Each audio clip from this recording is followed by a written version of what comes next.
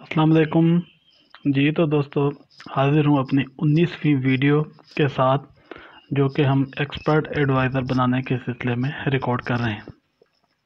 जी तो दोस्तों, मैं आपको जो है एक्सपर्ट एडवाइज़र बनाने का एक पूरा फार्मूला दे रहा था कोरिलेशन के ऊपर। तो कोरिलेशन की हमारी पहली वीडियो जो है, इससे पहले मैं पूरी बता चुका हूँ कि एक्चुअली कोरिलेशन होता क्या है, कितने किस्म की कोरिलेशन हो सकती है और कोरिलेशन के क्या फ़ायदे हैं या उनसे हम क्या फ़ायदा ले सकते हैं। तो आज का जो हमारा स्टेप है, सेकंड स्टेप जिसे हम कहते हैं, कि कभी भी आपको जो भी रोबोट बनाना हो, ये बनाना हो, तो एकदम से जो है अगले की बात सुन के आपने हाँ या ना नहीं करना होता। आपने पहले उस पूरे को लिख लेना होता है। लिखने का मकसद ये होता है कि आपके पास वो चीज़ें क्लियर टू अंडरस्टैंड हो जाती हैं कि आपने उसको किस स्टेप से गुजर के बनाना है। बहुत सारी चीज़ें ऐसी होती हैं जो आपको बज़ाहिर सुनने में बहुत आसान लगती हैं, लेकिन जब आप उसको करने बैठते हो, बनाने बैठते हो, उसका प्रैक्टिकली कोई रोबोट बनाने बैठते हो, तो आप महीनों तक उस लॉजिक को नहीं समझ पाते। तो ये चीज़ें जो हैं आपको इसलिए एक दफ़ा लिख लेना बहुत ही इम्पॉर्टेंट है। आज का जो है हमारा जो रोबोट बनेगा, उसके अंदर जो चीज़ें मैंने क्लियर की हुई हैं, ज़रा मैं उनको क्लियर कर दूं दोबारा कि जी सबसे पहली कंडीशन जो है हमारे रोबोट के अंदर होगी, वो होगी select 2 pairs with best correlation values. मैंने कल भी आपको एक वेबसाइट बताई थी जिस पे जाके आप बेहतरीन कोरिलेशन वाले जो है वो कोई भी 2 पेयर सिलेक्ट कर लें, क्योंकि अभी हम इनिशियल स्टेज में हैं। तो इस वक्त हम 2 पेयर के ही हिसाब से ये चीज़ बनाएंगे और बहुत सिंपल बनाएंगे और आसान बनाएंगे।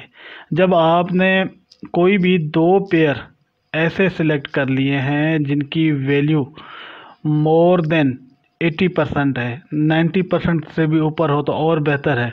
मीन जितना ज़्यादा बेहतर वैल्यू आपको मिलती है, that is the best for you.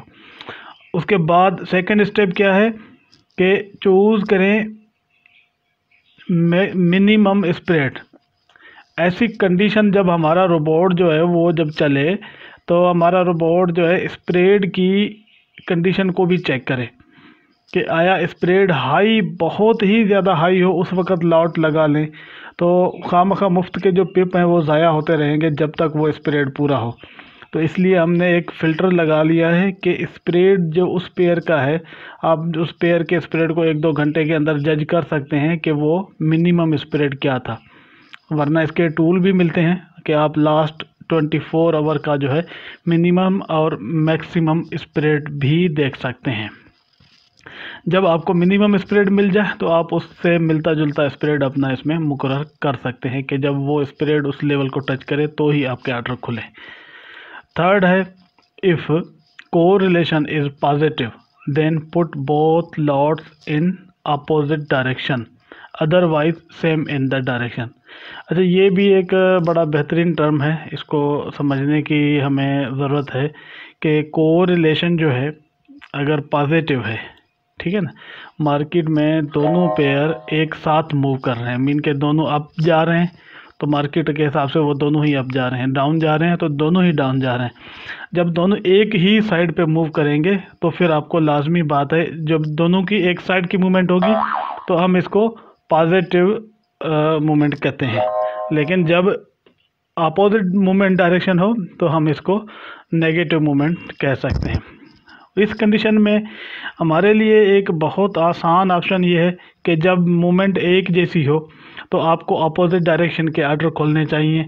जब हमारे पास मूवमेंट की जो है नेगेटिव मूवमेंट हो, मीन के दोनों की अलग अलग मूवमेंट हो, तो उस सूरत में सेम डायरेक्शन के अंदर ऑर्डर खुलने चाहिए। मतलब कि दोनों ऑर्डर बाय के हो तो दोनों बाय के लगेंगे, दोनों सेल के हों तो दोनों सेल के ही लगेंगे, इस हिसाब से। अब हम आते हैं कि इसका चौथा नंबर पॉइंट है चेक प्रॉफिट ऑन एवरी टिक। जब ऑर्डर खुल जाएं तो उसके बाद हर टिक के ऊपर इसका प्रॉफिट चेक किया जाएगा, और प्रॉफिट चेक करने के बाद जो है इसके प्रॉफिट को कंपेयर किया जाएगा। किससे? जी, तो ये है कि check the profit on every tick once the अच्छा, ये है कि इसको जो है हर दफ़ा चेक करो और इस प्रॉफिट को चेक करो कि touch your the target price then close the both lots.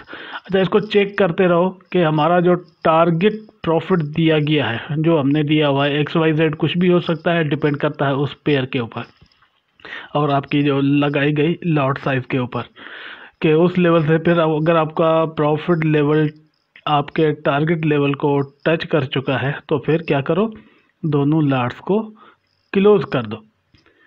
ठीक है जी, लाट्स तो क्लोज हो गई, मीन के आपका जो डैशबोर्ड है बिल्कुल खाली हो गया। तो फिर क्या करना है, put again 2 lots with the same method that used before for the opening lots, कि वही पुराना तरीका इस्तेमाल करो जो 2 नंबर ऑप्शन में हम पहले बयान कर चुके हैं, ये वाला, कि दोबारा वापस जाओ, स्प्रेड चेक करो और कंडीशन चेक करो, अगर लाट को दोबारा खोल दो, फिर उस हिसाब से वेट करो। ये एक सर्किल है, ये कंटिन्यू चलता रहेगा। लाट तब तक खुली रहेगी जब तक वो अपने प्रॉफिट टारगेट प्रॉफिट को टच नहीं कर जाती, तब तक नई लाट नहीं खुलेगी जब तक पुरानी लाटें क्लोज नहीं हो जाती, चाहे उसके लिए फिर उसको 1 घंटा लगे, 1 मिनट लगे या 1 हफ्ता लग जाए। तो ये एक लिखे हुए फॉर्मेट के अंदर हमने इसको थोड़ा सा समझने की कोशिश की है कि हम किसी भी स्ट्रेटजी को पहले इस तरीके से लिख लेते हैं कि जी हमारे इसमें क्या क्या कंडीशन आती हैं। तो ये जब इन कंडीशंस को लिखने के बाद अगला स्टेप जो होता है वो होता है इसका फ्लो चार्ट, कि जब हम इसको कंप्यूटराइज प्रोग्राम में कन्वर्ट करेंगे तो ये हमारा किस शेप के अंदर बनेगा। तो ये एक किस्म का फ्लो चार्ट बनाया है मैंने अपने हिसाब से, थोड़ा सा इसको सिंपल करके बनाया है, वरना टेक्निकल लैंग्वेज में थोड़ा मुश्किल था। तो मैंने चाहा कि सबसे पहले जैसे ही आप प्रोग्राम ऑन हो, ये जैसे ही स्टार्ट हो, तो आपका जो है चेक फॉर द बाय और द सेल, वो चेक करें कि बाय और सेल की कंडीशन क्या है, क्या वो कंडीशनें मैच कर रही हैं कि नहीं। ये मैंने आपको जो रिटन में दिया हुआ है, दूसरा नंबर जो हमारा ऑप्शन है वो पेरा है, वो यही है कि इसको चेक करो। जाहिर बात है इस चेक करने के बाद 2 ही डिसीजन हो सकते हैं, या ट्रू या फॉल्स। सबसे पहले हम फॉल्स को डिस्कशन कर लेते हैं कि सपोज करें कि इसको मिला है कि अभी कंडीशन जो है नहीं है, आर्डर खोलने जैसी नहीं है, तो फिर उसको क्या कह रहे हैं, फॉल्स कह रहा है कि वापस अगेन दोबारा चेक वाली कंडीशन पे चले जाओ। मीन कि अब नेक्स्ट जब भी मार्केट मूवमेंट करेगी तो तुमने दोबारा फिर इसको चेक करना है। तो जब तक ये वाली कंडीशन ट्रू नहीं हो जाती तब तक मार्केट इस कंडीशन में यूं घूमती रहेगी, ये एक सर्किल चलता रहेगा हर टिक के ऊपर जब तक कि ये कंडीशन ट्रू नहीं हो जाती। जैसे ही ये कंडीशन ट्रू होती है तो ये वाली कंडीशन इधर आ जाती है, मीन के आर्डर को क्या करो, ट्रू हो जाए तो पुट 2 लॉट्स इन सिलेक्टेड पेयर, कि उन पेयर के अंदर जो हमने दिए हुए हैं सिलेक्टेड पेयर, उनके अंदर 2 अदद लॉट्स जो है हमारी पुट की जाएं, मीन के खोल दो जी। वो जिस डायरेक्शन में हमने दी होंगी वही खुलेंगे। जाहिर बात है कि वो डिपेंड करता है हमारी पॉजिटिव और नेगेटिव कोरिलेशन के ऊपर। चलें जी, आर्डर जैसे ही खुल गए, आर्डर खुलने के बाद अगला स्टेप हमारा क्या होगा, चेक द प्रॉफिट को चेक करो। अब जब प्रॉफिट को चेक किया जाएगा तो फिर मज़ीद 2 कंडीशंस पैदा हो सकती हैं। कौन सी? पहली कंडीशन ये कहती है कि टारगेट लेस देन टारगेट, के जो प्रॉफिट है, सपोज करें कि हमारा टारगेट जो है हमने उसको $1 का दिया हुआ है कि जी $1 प्रॉफिट में जाए तो हमारी लाटें क्लोज कर दो। जब इसने चेक किया कि जो प्रॉफिट है आया $1 से कम है या ज़्यादा है, तो इसको जवाब मिला कि $1 से कम है। जब ये कम है तो इसने बोला कि वापस जाओ, दोबारा चेक करो। अब जैसे ही मार्केट ने थोड़ा सा अपना मतलब लेवल चेंज किया तो इसने दोबारा आके चेक किया कि आया अब ये इससे बराबर है या कम है या ज़्यादा है, तो इसको दोबारा वापस रिटर्न का जवाब मिला कि नहीं। अब ये कंडीशन सेम उस वक़्त तक चलती रहेगी जब तक कि ये ट्रू नहीं हो जाती।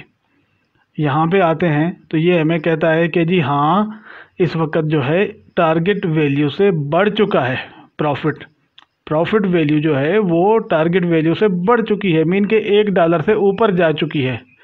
जब ये $1 से ऊपर जा चुकी है तो इसको क्या करना है, अगला स्टेप है क्लोज ऑल, कि तुम क्या करो, जितने भी ऑर्डर खुले हुए हैं, मतलब जितने भी का मकसद है कि ऑर्डर तो 2 ही खुले हुए हैं, तो उन दोनों ऑर्डरों को क्लोज कर दो। तो हमारा रोबोट उन 2 ऑर्डर्स को, क्योंकि रोबोट अपने लगाए हुए ऑर्डर को पहचानता है, उसकी एक टेक्निक होती है जो कि मैं प्रोग्राम में बताऊंगा कि रोबोट अपने ऑर्डर को कैसे पहचानता है। तो उस हिसाब से हम जो है उन 2 ऑर्डर्स को यहाँ से क्लोज ऑल कर देंगे, मीन के वो दोनों ऑर्डर क्लोज हो जाएंगे। जैसे ही वो क्लोज हो गए, हमारा प्रॉफिट हमें मिल गया, डैशबोर्ड खाली हो गया। जब डैशबोर्ड खाली हो गया तो इसको हमने कहा कि वापस दोबारा ऊपर जाओ और चेक फॉर बाय सेल के ऊपर चले जाओ, मीन के ये एक सर्किल कंप्लीट हो गया, एक लॉट जो है वो पूरा फेज़ कंप्लीट हो गया है। दोबारा वापस जाके नए सिरे से इसी फेज़ को दोबारा कंटिन्यू करो। अब अगर दोबारा कंडीशन मिलती है तो उस हिसाब से मूवमेंट करते जाओ, और ये एक फ्लो चार्ट के अंदर जिस तरीके से मूवमेंट दिखाई गई है, ये हमारा जो ये बनेगा उस ये के अंदर इसी फ्लो चार्ट की तरह ही मूवमेंट चलती रहेगी। अगर हम फ्लो चार्ट के बगैर काम करेंगे, रोबोट तो आप बना लेंगे, सब कुछ हो जाएगा, लेकिन बाज़ दफ़ा रोबोट्स के अंदर ऐसे लॉजिकल एरर आते हैं जिनसे जान छुड़ाना आपके लिए बहुत मुश्किल हो जाता है। तो उनसे जान छुड़ाने का आपको बेहतरीन तरीका यह है कि आप एक प्रॉपर वर्क करें, पहले उस चीज़ को लिख लें, पेपर वर्किंग कर लें, पूरा एक सेटअप बना लें, उसके बाद उसका एक फ़्लो चार्ट बना लें कि आया ये स्ट्रेटजी जो है काबिल अमल भी है कि नहीं है। बहुत सारे दोस्त मुझे जो है ना बड़े सिंपल 2 लफ्ज़ों में एक लिख के भेजते हैं कि जी ये वाला ये तो हमें बना के दें। तो मैं जब उस ये को डेफिनेटली जब डिटेल में जाके देखता हूँ तो कभी कभी तो लगता है कि ये वाला जो उन्होंने लिखा है ये मुमकिन ही नहीं है कि इस तरीके से कोई ये बन सके। अब वो कहते हैं यार इतना आसान है तो क्यों नहीं बन सकता। भाई ऐसे नहीं होता, ये बड़ा ही टेक्निकल काम होता है, इसके अंदर हर चीज़ को देखना पड़ता है। जिस लैंग्वेज के अंदर हम काम कर रहे हैं उसकी एक लिमिटेशंस भी होती हैं, उसके अंदर कुछ ऐसे डिसीजन होते हैं जो आप कर सकते हो और कुछ ऐसे हैं जो नहीं कर सकते। अगर आपको ऐसा लगता है कि रोबोट के ज़रिए आप दुनिया का हर काम मुमकिन कर जाओगे, जो कि आगे चल के इन फ्यूचर में तो अल्लाह जाने सब कुछ हो सकता है, लेकिन करंटली इस वक्त आपके पास बहुत सारी चीज़ें ऐसी हैं जो अभी भी नहीं हो सकती, या उनको करने के लिए जो प्रोसीजर चाहिए उसको अभी तक कंप्यूटराइज सिस्टम में कन्वर्ट नहीं किया जा सका। जितना इंसानी दिमाग जल्दी क्विक डिसीजन कर लेता है, एट ए टाइम पे एक ही जगह पे 10 चीज़ों में से एक को सिलेक्ट कर लेता है, तो वो जो प्रोसीजर आपके दिमाग ने फॉलो किया कि उन 10 में से एक को क्यों सिलेक्ट किया, वो वाली लॉजिक जब तक आप कंप्यूटर को नहीं बताएंगे, कंप्यूटर कभी भी आपका वो काम नहीं कर सकेगा। तो इसमें भी ऐसे ही है, जब तक हम इसको क्लियरली ये चीज़ें बताते नहीं जाते कि अब कंडीशन ट्रू हो गई है, अब फॉल्स हो गई है, अब तुमने नई लॉट खोल लेनी है, अब प्रॉफिट को चेक कर लेना है, अब टारगेट को चेक करना है, कम है ज़्यादा है, जब उस लेवल से पहुँचे तो क्लोज कर दो, फिर वापस ऊपर चले जाओ। तो ये होता है एक किस्म का फ्लो चार्ट। तो आज के जो है लेक्चर में सिर्फ हम 2 ही चीज़ों को डिस्कशन कर रहे हैं। एक तो पूरी स्ट्रेटजी को लिख लें, तब आपको वो चीज़ सही तरीके से समझ में आएगी, अदरवाइज़ नहीं समझ में आएगी। पूरा डिटेल लिख लें, उसके स्टेप्स क्या क्या होंगे, किस कंडीशन पे ऑर्डर खुलेंगे, किस कंडीशन पे ऑर्डर चेक होंगे, किस कंडीशन पे ऑर्डर रिपीट होंगे, किस कंडीशन पे ऑर्डर जो है वो क्लोज होंगे, क्लोज होने के बाद अगला स्टेप क्या आएगा। तो ये सारी चीज़ें जो हैं लिख लेने के बाद ही आप इन पे वर्क करेंगे तो फिर आपको प्रॉपर वर्किंग होगी पूरे के पूरी। तो अब जो है हम अगली स्टेप के अंदर, जब हम अगली वीडियो में जा रहे हैं जिसके अंदर हम इस पूरे सेटअप को जो कि लिखा हुआ है और फ्लो चार्ट की शेप के अंदर है, इस पूरे को हम एक ये की कोड में कन्वर्ट कर लेंगे। ये पूरा सेटअप जो है एक एक कंडीशन जो है आपकी ये के कोड में कन्वर्ट हो जाएगी, और वो फिर उसको हम परफॉर्म करके देखेंगे, उसको हम चला के देखेंगे कि आया हम प्रॉफिट कैसे लेंगे, आया ये प्रॉफिटेबल भी है कि नहीं है। बहुत ही सिंपल स्ट्रेटजी है, बहुत ही आसान है। मैंने एक डिटेल से शुरू से लेके आखिर तक इसको लेके इसलिए चल रहा हूँ, बड़ा स्लो चल रहा हूँ ताकि ये चीज़ें आपको बहुत आसानी से क्लियर हो सकें। Thank you for watching.